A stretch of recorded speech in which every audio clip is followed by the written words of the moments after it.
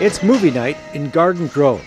Downtown Main Street has been turned into an outdoor movie theater where hundreds of people turn out to enjoy a free screening of Star Wars Rogue One. It's just part of the city's annual outdoor movie series. Free, family-friendly movies held at a variety of city locations, and on this Star Wars night, free lightsabers for the children, who quickly put them to use fighting each other. All in good fun, of course, and the kids weren't the only ones getting in the spirit. We have been to many, many galaxies, but Garden Grove so far have served us the best. Serving the community is what the Garden Grove Outdoor Movie Series is all about.